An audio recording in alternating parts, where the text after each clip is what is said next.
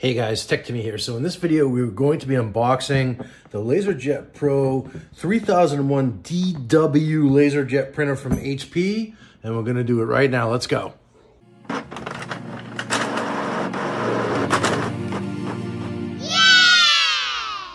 All right, so first up, I just want to give you a little backstory here. So I've had this printer, this HP LaserJet 1020 printer for about 10 years, and it stopped working.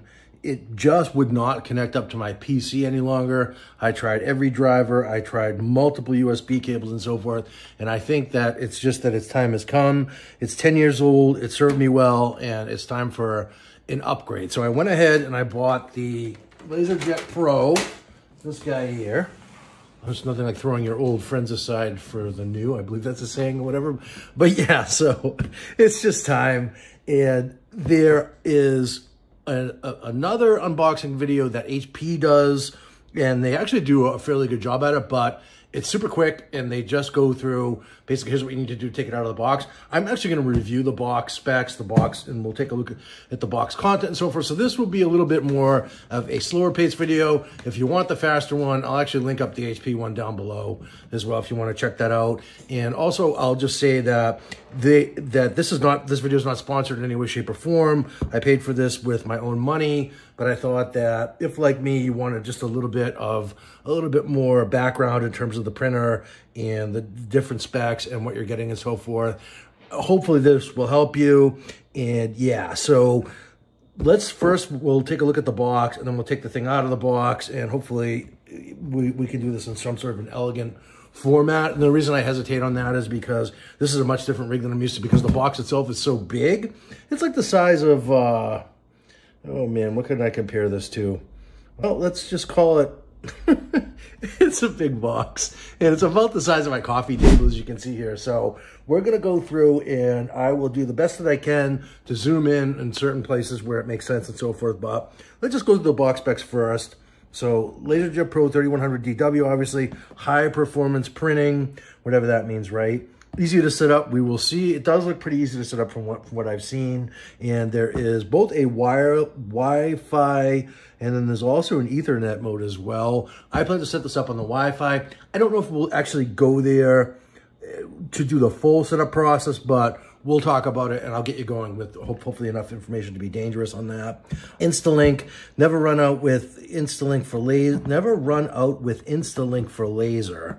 So not really sure what that means, but my understanding is that we are going to have to buy some toner cartridges for this. I'm curious as to see whether or not one comes in the box. I actually don't really remember what it said when I bought it, so we'll take a look at that as well. And then print, scan, and save time with shortcuts using the HP Smart app. And I notice on the side of the box, it's probably a nice segue. Actually, before we go there, this big disclaimer down here, let's see if I can zoom in as promised here. And of course, we have all of the little bitty type, even on this large box, which I don't know why they just didn't make the type bigger to make us that have poor eyesight a little bit easier to see.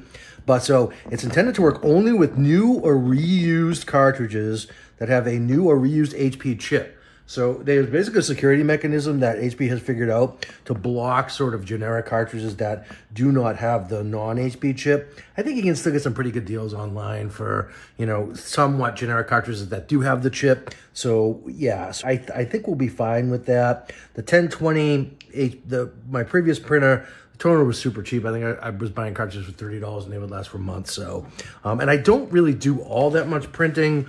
I do general household printing for certain things, and I'm also a technical writer, so occasionally I'll print off a manual or two for my job, but not a lot of heavy-duty printing, if you will. So this is the side of the box, and then so basically up the top we just have the logo, and then down here this is the part that I'm interested in. So basically we have the HP Smart app, and then there's a preview in terms of, I believe that's the scanning. So let's just see what this says here. The smart way to save time, print, scan, and save time with shortcuts using HP Smart, best in class app, blah, blah, blah. And that, you know, that's basically it. So the app, I think, is helpful if you are, if you're scanning. And then I think also it will in real time, it will update in terms of your print queue and so forth for your print jobs. But so I find that part interesting as well. And then at the back, on the back here, so we have, again, just some logos and things up the top. It talks about that instant ink. So never run out with instant ink for laser. So that is probably maybe a way that you can order the ink online, and it sort of probably tells you when it's running low and you need to order new ink. I'm speculating there, but I believe that's what that is. And then again, so basically the same general blurbs there. And then so, yeah, so basically best for, it says small business home offices that need black and white printing for multiple users. So it's just me here, but based on what I read, this printer has solid reviews and should do just fine. I do realize that this is a significant expense for some of you, so you know, I'll try and give you as much good background as I can on this. So print automatic two-sided printing. Self-healing dual-band Wi-Fi, Bluetooth, blah, blah, blah, which is good considering I couldn't really connect my old one up anymore. So security, HP Wolf security, embedded security, productivity. So this is sort of the key one. So print speeds up to 35 pages per minute for the letter, and then a 250 sheet standard paper capacity. So that's, I believe my other one had 50, was a 50 capacity. So that's better. So not having to swap out the paper as much. And then 1 to 7 people printing up to blah, blah, blah. So good for, you know, small business network, or maybe even if you have a home office network where you have, you know, maybe you and your partner or something printing at the same time. I feel like this would be ideal for, you know, small work groups and situations. And then on this side, we basically just have a bunch of logos in terms of what it's compatible with. Apple Beacon, and then we have the Apple Store, AirPrint, Microsoft, Google, and so forth. So just a few logos there. And then my understanding is to take this out of the box. We want to put this on its side here, and I'm going to zoom back out so you guys can get the full experience here as I take this out of the box. And yeah, so that's going to be slightly angled, Tim. And let me put this down like that. And then so I've got my unboxing knife on standby here, and I'm just gonna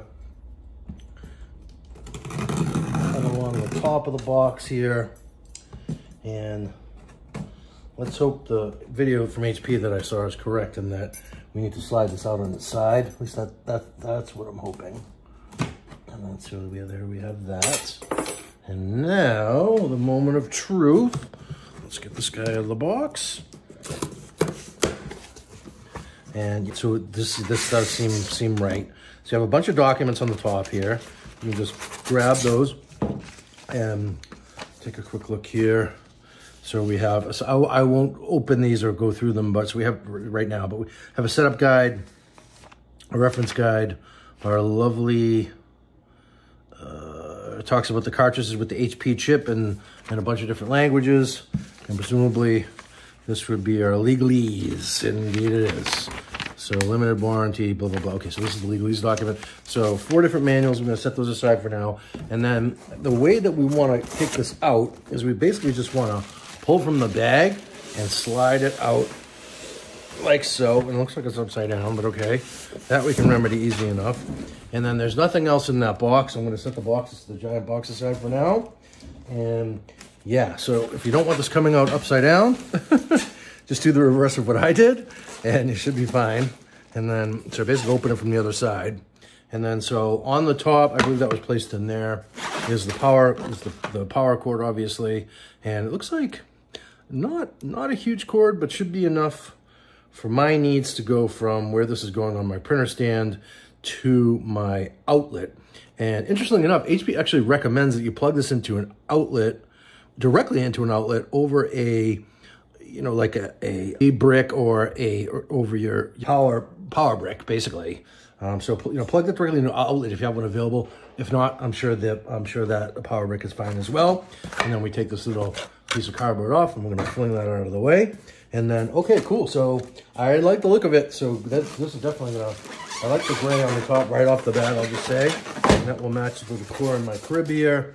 And then we want to take these two styrofoamy things off gently so as to not cause any styrofoam boogies to come out. You know what those are? That's when you get little flakes of styrofoam comes off, and then you get all those kind of little styrofoam boogies that are all over the place. And probably having this on its side for any length of time is not a good idea. And so that's the bottom, obviously, that we already looked at. And I'm going to take this off. And now we just need to get this out of the bag. And it looks like the tape pulls off easy enough. And we're going to be able to slide this out here. Doing too much damage to my coffee table. Again, this is my usual unboxing setup. So a little bit different. And then, oh, interesting. So that's the paper tray that's opening. And so that's what the front of it looks like. I'm just going to slide it out. So goodbye to the plastic. And we have the logo on there, the HP logo. That seems to be a little off center. I don't know if that was a deliberate design choice or whatever. Or maybe that's just a stick. Oh, it is. Okay, so that's just a piece of tape. So you're going to want to pull that off. And then, I guess they did that to protect the logo, which is interesting. And then, so here, we have the top of the printer where the magic happens, so to speak. And I am going to pull these two guys off. And then, yeah, so on the top, so we have our power button, Wi-Fi. I believe that's for info. If you have an issue or something, I believe it will, you know, if there's an error, I believe that's the error button. And then I'm not sure what that guy, what that guy on the top is about. Maybe that's if you're changing the toner or something. But let's just see. Okay, so power on. I believe that we're going to want the reference guide. So I'm going to pull that out next here. And reference guide. Okay, so we don't have microscopic type, which I like a lot. I don't like the fact that they don't really show you the buttons up big and close, but let's just see. Okay, so number one, we have the document feeder. That's if you're manually going to do it. Oh, so the top one, I'll bet is got to be for scanning. Interesting. Okay, so set up wireless or Ethernet. Yep. And yeah, so this all seems very straightforward. HP has great documentation, and I love that the manual is not tiny, and it's also not huge. So it's basically these 2 pages that we're going to want, that we're going to be most concerned with. And then you have a scan code here to scan if you want additional documentation and or support. You can also just pull up the HP support website, I suppose. But yeah, and then everything, the rest of this is in different languages. So it's just those couple of pages, which is cool. And then, yeah, so that is essentially what the printer looks like here. Here's our first look. I'm going to take this off. And this is where our toner sits in here. And it does come with a toner cartridge. I'm just going to pull that out so you can see what it looks like. And I'm wondering if there's something that we need to pull out or if it's good to go. And it does seem like it's good to go. So there does not seem to be anything that we need to concern ourselves with here. And so this says LaserJet introductory toner cartridge. Okay. So maybe that's not legit. And I'm actually not sure. So I will leave some more information down in the description below in terms of whether or not that's legit. A legit cartridge, or we actually need to buy a separate one to start. Hopefully it gives you some amount of printing capability to start with. And then so here you have your little guard for your manual feed. And I'm not really sure what that is, so I'm not gonna mess with it. But yeah, no, this is definitely an order of magnitude bigger than my old HP 1020. So just to kind of give you a comparison. So there's the 1020 there.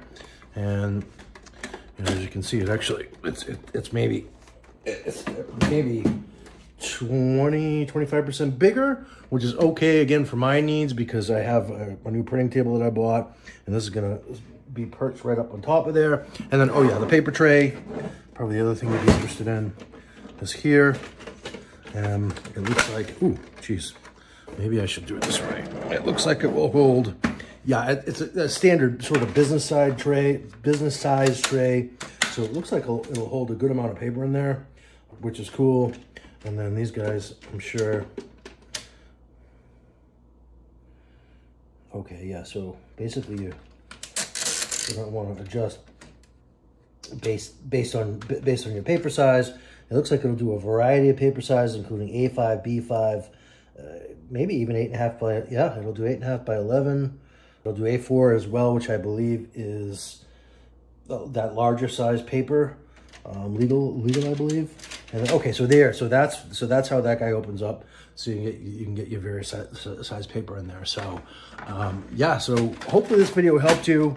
Again, I just really wanted to give you a first look in terms of what the printer itself looks like. And now I'm having a hard time getting the drawer to close, which is odd. So I'm gonna put this up here. And what did I do? Did I already break it?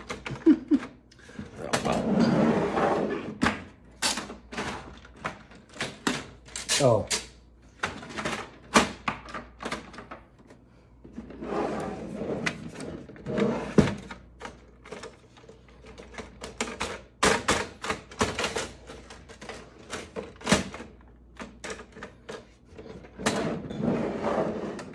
It looks like there's an extra, this juts out here somehow. Oh, I see. So if you pull the blue tab, this large blue tab toward you, you're able to shut it all the way. So that's essentially that in a nutshell. And yeah, like I said, hopefully this helps. If you're interested in seeing a little bit of a deeper setup video, drop a comment below and I may do one for you. It's basically Wi-Fi, and it really does look super easy in terms of getting this connected, particularly if you want to set it up with Wi-Fi. You can also do Ethernet. In fact, we should take a look at that. Let's take a look at the connectors here. So we have a cord for an Ethernet connector, and then we also have I believe that's for a traditional USB printer cable. I'm going to attempt to do the Wi-Fi just because I did not have any luck hooking my old printer up to USB, and I feel like it's time to have a regular Wi-Fi printer, particularly knowing that the printer is actually right next to the PC that I'm printing at.